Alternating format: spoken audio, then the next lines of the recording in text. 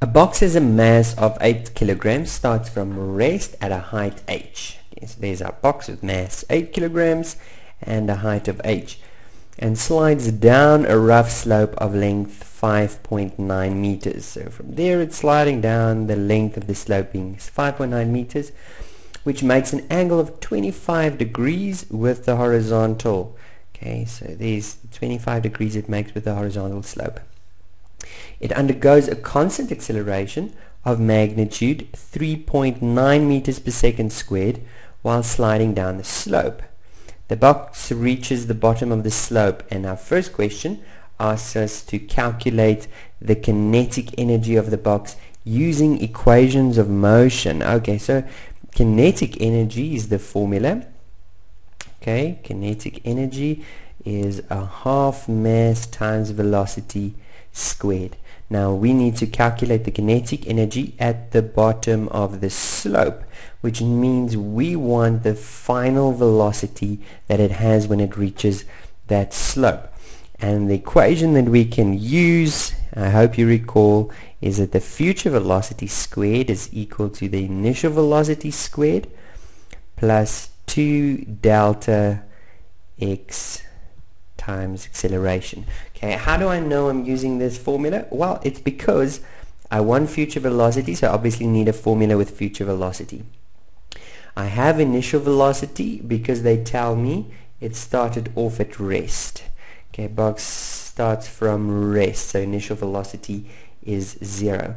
I have delta x because that is the length of the slope. Okay, and I have acceleration as well is given as 3.9 meters per second squared.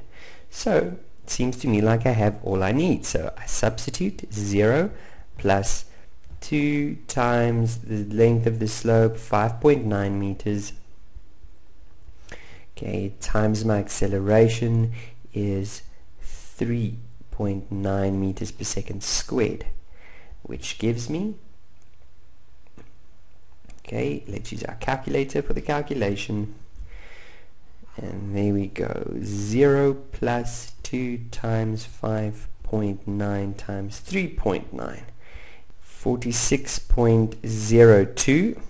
That is the velocity squared. I don't want the velocity squared, I just want velocity, although I actually do want velocity squared.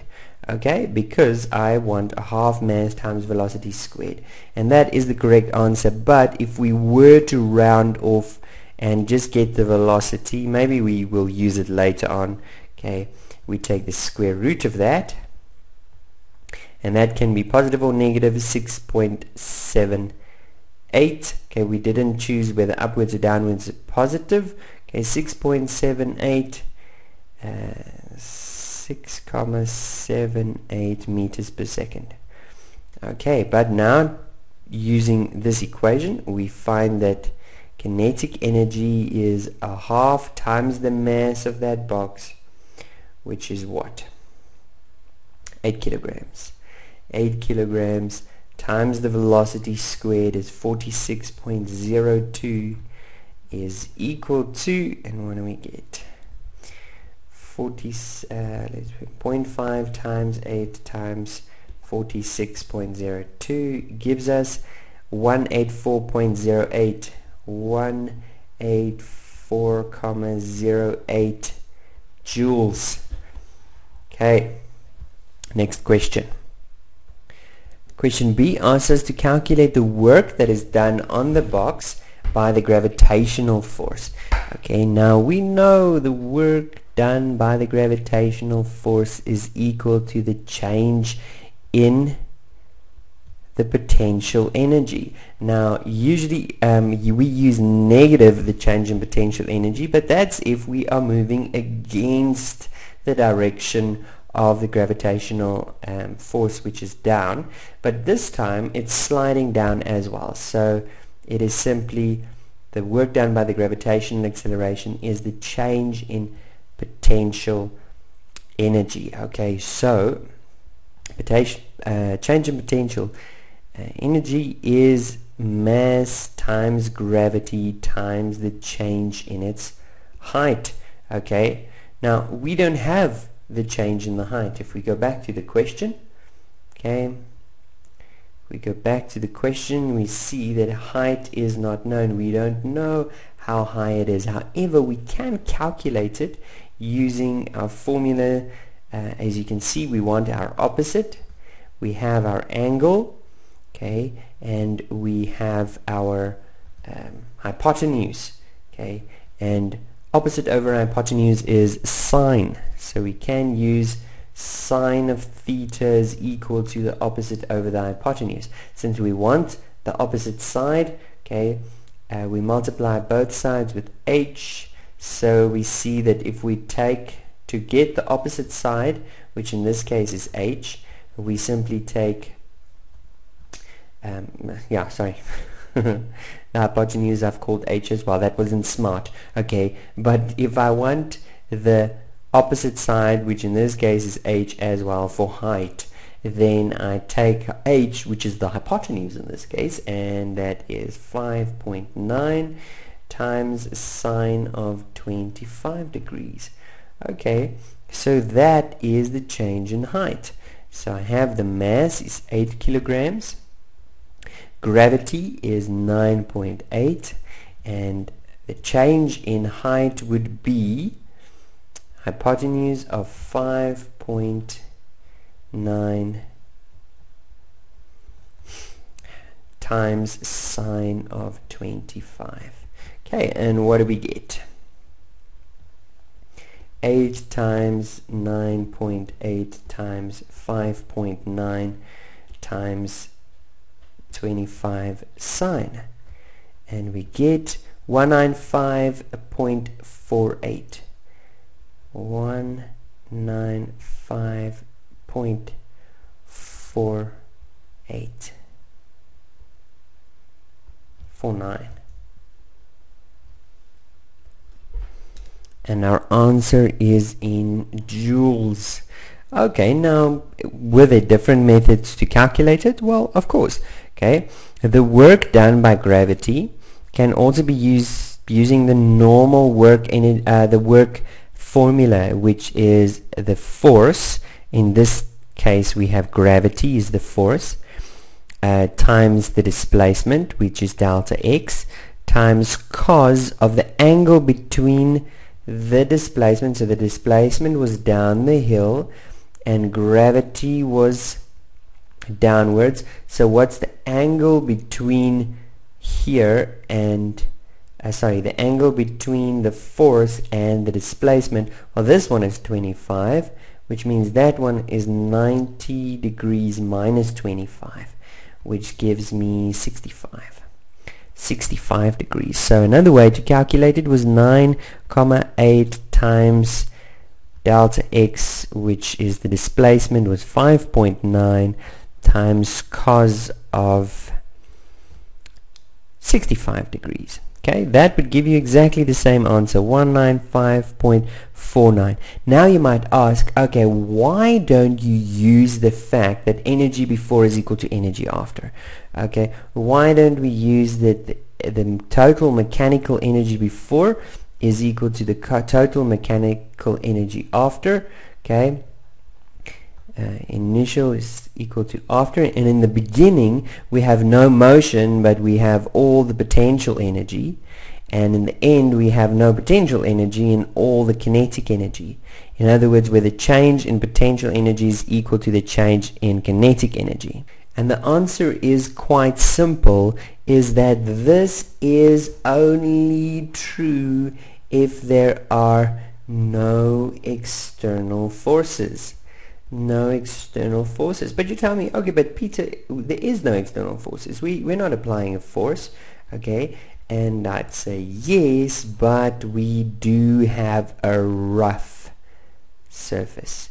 They didn't tell us I can ignore friction. There's friction involved here, and that's why when I look at my kinetic energy in the bottom of the slope, so my change in kinetic energy went from 0 to this, so this is my change in kinetic energy, okay, then I see that that is not the same as that, okay, and the reason why is because some of the kinetic energy, okay, had to be used to to overcome the external force. Actually, no, I'm lying. Some of the potential energy was used to overcome the friction, and therefore it wasn't all converted into kinetic energy. But more about that in the next question, question C.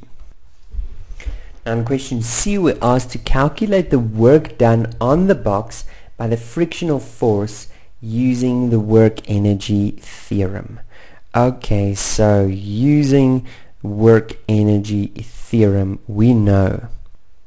Okay, so the work energy theorem says that it's part and parcel of this one, where the work applied gets distributed to overcoming friction. In other words, some work goes into doing friction, then in changing the potential energy, okay, and then in changing the kinetic energy. Okay, now the work applied is 0. There was no external force here, okay, except for friction. There's no work that is being applied, no motor or rope pulling on anything, so that's just 0.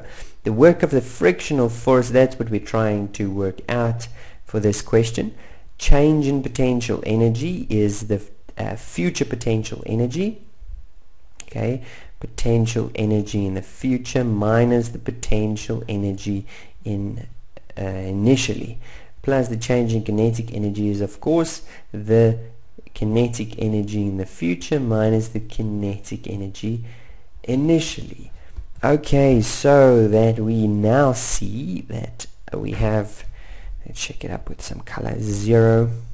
Okay, the work done by the frictional force plus, what was the potential energy in the end? Well, now it's at the bottom of the slope, so it's got no potential energy in the end, so that's 0, minus the initial potential energy is the potential energy it had here at the top. So the change in potential energy, okay, the change in potential energy at the top, it was 195.49 joules.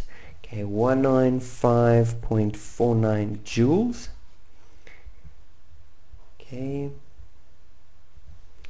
195.49 joules. Wonderful. Okay, plus, and the change in kinetic energy, we noticed that kinetic energy in the end was this, what was it, 184.08, 184.08, but initially it had no movement, so when it was at the top it was released from rest, and therefore that was equal to 0. So what do we get? We get that the work done by the frictional force is 195.49 minus 184.08. What do we get?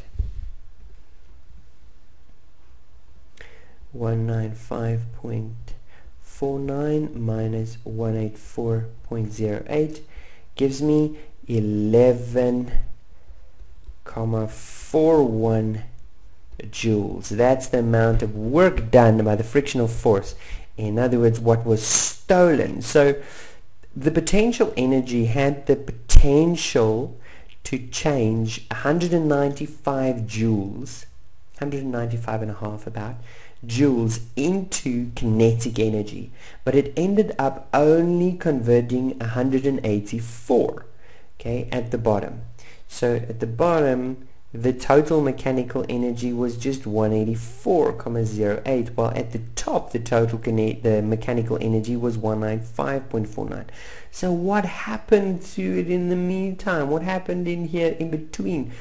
Well, some of the mechanical energy was converted into heat and sound and things like that, and that was done because there's friction. So there's some work done by friction, or some of friction dissipated some of the mechanical energy. Okay, in the last question, we are asked to simply calculate the magnitude of the frictional force acting on the box, and that's no difficult question, because we know that work is equal to force times delta x times cos of theta.